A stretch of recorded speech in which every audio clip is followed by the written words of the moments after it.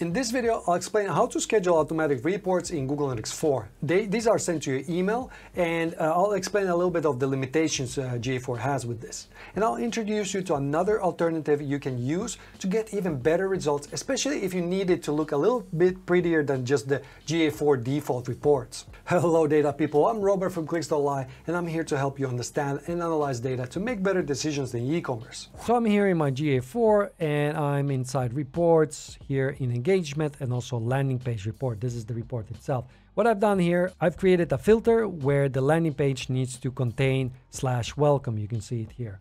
So this is the report. I've added also a secondary dimension here, which is source medium. And this is the data I'm looking at. Let's say I'm interested in this. I want to get this weekly to my email. In GA4, this is possible. All you have to do is come here, share this report, and you can see you can send the email immediately now to yourself or to anybody, or schedule the email. So if you schedule it, here's the options. You can name the report, give it a description, and then you can add the recipient here.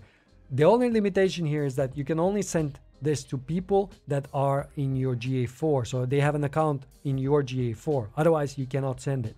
So this is kind of annoying part of this. When it comes to scheduling details, I think it has everything you need. You can choose the report format here, PDF, CSV. You can choose the dates, frequency. For example, I was talking about the week.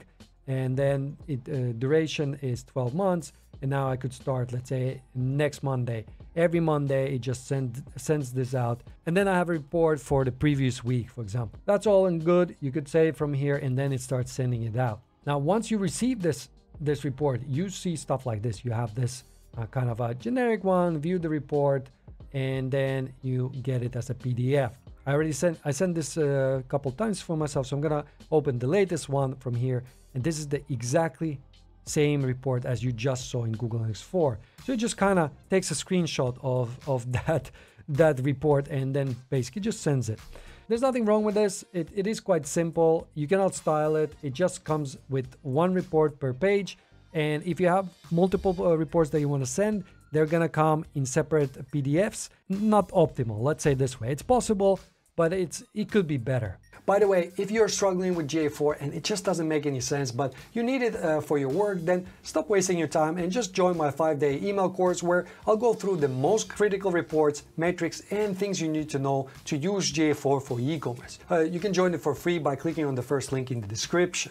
And if you want to make it better, then use Google Looker Studio, which is a free software that you can then just connect to your GA4, and then you see your data in this one, because you can build dashboards directly here. So here you can see that this is a dashboard I've built, and you can see that I have this e-commerce data here. So I have some graphs here, some information about revenue. Then I have acquisition stuff here. So if I go into acquisition report, the cool thing is you can just click here and it will filter by email in this case. So channel group is email, and all the reports below will also be filtered by email. So you can see the source medium is always email, and all the campaigns are also filtered by email. There are other things you can do here. I have here other filters, and obviously you can select the dates. There are multiple reports in this one. And if you're interested in purchasing this Looker Studio template, then you can grab it. It'll be first link in the video description, and then you can connect this to your GA4 and it will just work out of the box. And there's a lot of things you can do here. So I've included the most useful reports all in one Looker Studio dashboard. So you have here things like related to product, search terms. So this is internal search. You have stuff for promo codes, user journey, and then also the checkout. So it really covers pretty much everything you can see in GA4, but now it's in a nicer format, and it's easier to filter things directly here because you can always just click on these values in the table. So what you can do in Looker Studio is you can share this. So if you click on this little arrow here, you can schedule delivery, and this is where this is much more powerful than GA4. First of all, you can send it to anybody. You don't need to be part of GA4.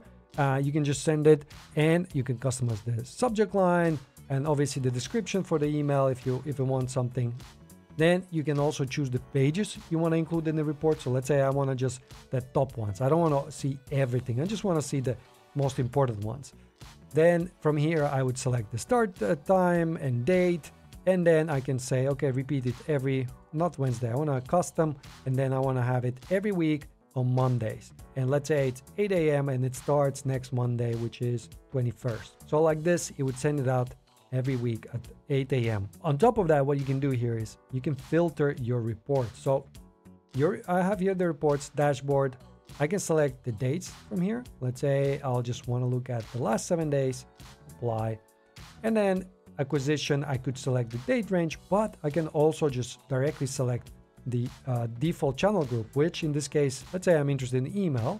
And now I'm going to get the whole report and it's already filtered for email. Really useful if I'm interested in my email campaigns. Same thing for landing page and the other reports. You can adjust it depending on what filters you already have on the page. This is really useful, and once you set it up, you don't need to go through this every time, right? So then you have that scheduled. So then you would save it and you can send it or schedule it from there. Once you schedule and once it sends it to you, this is how you see it. So this is the email I get from Looker Studio. You can see, you can view this report in Looker Studio. So this is the report. First, it has all the images of the pages from the report. You can see it's all here. And then conveniently, it just sums up everything in a PDF. It's the same pages here. Now you'll notice this report actually has all my pages just because I sent it out earlier. So I didn't exclude these. So really useful, and it looks much better because you can style these pages. You can add color, you can add shadows, you can add border lines, you can, change colors so that it looks a bit nicer, especially if you have stakeholders or clients that you need to send this. It's nicer that it looks like more than just a screenshot from GA4, that you actually put some effort into it, although it's automatic. Now you know how to schedule reports in GA4, but just looking at data without knowing how to turn them into insights will just waste your time. That's why you should watch this video next, where I'll teach my 6-step system to turn data into insights.